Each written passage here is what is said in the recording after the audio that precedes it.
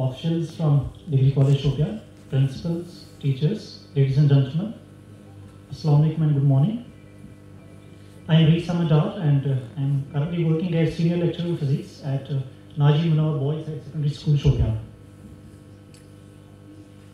I have been given an opportunity to speak on NEP-2020 by the organizers of this program for 5 minutes. I'll start with the history of education policies in India. The first ever education policy in India was framed in 1968, followed by NPE, National Policy on Education 1986, and then NEP 2020. So NEP 2020 is the third educational policy of independent India. Background of NEP 2020. NEP 2020 was drafted by a committee led by former ISRO chairman, Dr. K. Kasturi Rangan. The policy was framed after consultation with all the stakeholders. I'll explain here two terms which are related to public policy making. One is top-down approach, another is bottom-up approach. In top-down approach, the policy is framed at the higher level of the government. Then that policy is transferred or shifted to the lower level, to the schools, to the colleges, which is being implemented at the lower level. However, in case of this bottom-up approach, what we do is that we take feedback, we take suggestions from the ground level, from the school level. And this is very important. NEP 2020 has been framed in consultation with all the stakeholders, including parents, teachers, community members, education bodies, and other officials who are involved in the policy. And NEP 2020, it was approved by the Union Cabinet of India on 29th July 2020. The key highlights are, since the existing academic structure is 10+2 pattern, we all know it. Now, in case of NEP 2020, the academic structure has been changed to 5+3+3+4. I think Kashifa has already deliberated upon it. I won't go into the details. Second important thing is flexibility. In our current academic structure, we don't have any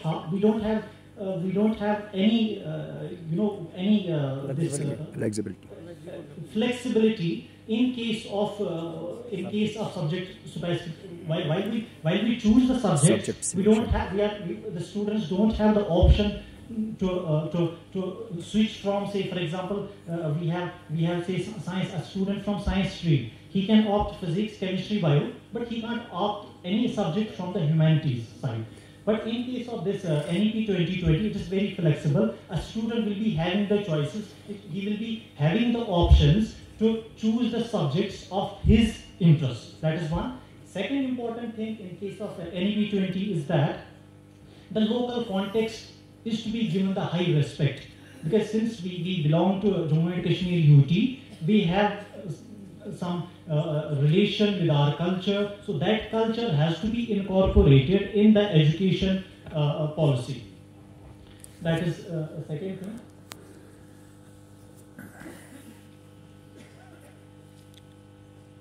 Yes. Then third is life skills. Life skills are very important. We know that the current global order, the world order is changing. In next few years, we'll be having very less human intervention and will be having more technology-based innovations and technology-based setup available in our society. So in order to accommodate the students with the changing scenario of the world, it is important that we impart the education to them which is based on machine learning, artificial intelligence, computer-based learning, ICTs, CAL centers, and other issues which are related to the technology. Those life skills have to be provided to the student. That's one. Second important thing is we have to shift from the rote learning to the conceptual understanding. A student should be able to comprehend the concepts very well, and he should shift from, we should not give him some questions, okay, so these are few questions, you have to memorize these questions. When he memorizes the questions, his conceptual understanding will be very much less, which we don't want. And in NEP 2020, more stress has been laid on the conceptual understanding. That is one. Second important thing, for example, we have labors available at our home. There are two kinds of labors available, skilled, unskilled labors. Skilled labors always get the higher wages in comparison to unskilled labors. I remember one advertisement, it was last year, I remember one advertisement by one of the schools in Srinagar district. They had given the advertisement that the salary for the teacher was fixed to be 4,000, then salary for the driver was 8,000 rupees. So we can understand the difference between, here comes the difference between skilled and unskilled. Okay, so we need to focus on the skills. We need to provide skills to the students in order to empower them. Then integrity and transparency, very important. Vocational education, Kashfa has already discussed. Very important point is integrity and transparency is very important. Honorable Prime Minister of India, Shri Narendra Modi ji, while inaugurating the Vigilance Awareness Week, he said that India is committed to zero tolerance against corruption. There is no space for the corrupt officials. There is no space for the corrupt functionaries. Number one. Number second thing, that all the departments will be rated on the basis of the pending corruption cases against them. So more stress is being laid on the corrupt-free society. Second, the corruption involved in teacher transfers and other issues related to the teaching learning process will be reduced to zero. There should be no corruption at all, at any level. Okay, since I am from science and mathematics background, I'll throw some light on science and mathematics education, which has been mentioned in this NEP 2020. Number one is FLL, that is foundational learning and numeracy. This is foundational learning numeracy and numeracy. Yes, foundational literacy and numeracy means that a student should be able to comprehend few words which are related to the languages. Number one. Number second thing, he should be able to do simple mathematics, say subtraction, addition, multiplication, division. I'll quote one example since we are running short of time. I'll just quote one example. When we go to the market, when we go to the shopkeeper, and we have to buy something, we have to buy, say, chicken. Okay, so he says that the weight of this is 1 kilogram, 1 kg, 400 grams. Okay, we are not able to get the idea as how much amount we have to pay. But while the shopkeeper, without using the calculator, he is able to tell us that, okay, you have to pay some 232 rupees, exactly the same. Then, okay, then very important that scientific temper and creativeness, that has to be developed among the students. We can develop the scientific temper among the students by conducting various programs, various activity-based programs for the students, where we will use low cost material for the students in order to inculcate scientific temper among them. We have to go beyond the traditions, beyond the personal judgments, beyond any other influences.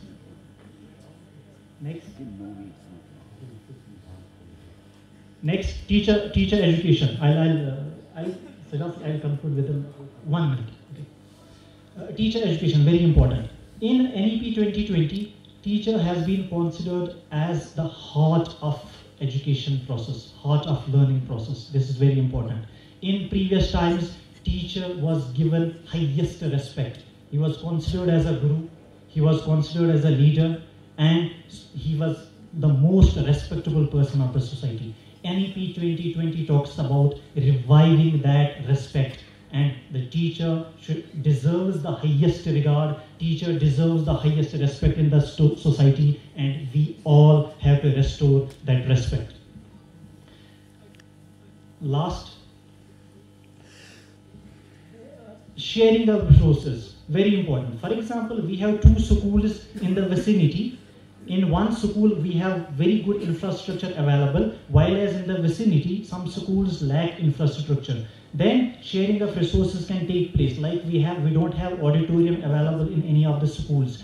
We took the help from Government Degree College Shopian. We used their infrastructure. This is also the part of this NEP 2020 sharing of resources. With these words, I will conclude कि शिक्षा जो है उस पे सबका एक समान अधिकार है. किसी भी मजहब के नाम पे, जाति के नाम पे या किसी और चीज़ के नाम पे कोई भी भेदभाव नहीं होना चाहिए. यही हमारा उद्देश्य है, यही मैसेज है कि no child should be deprived of education, and we have to ensure that we achieve the gross enrollment ratio 100% by 2030. Thank you so much.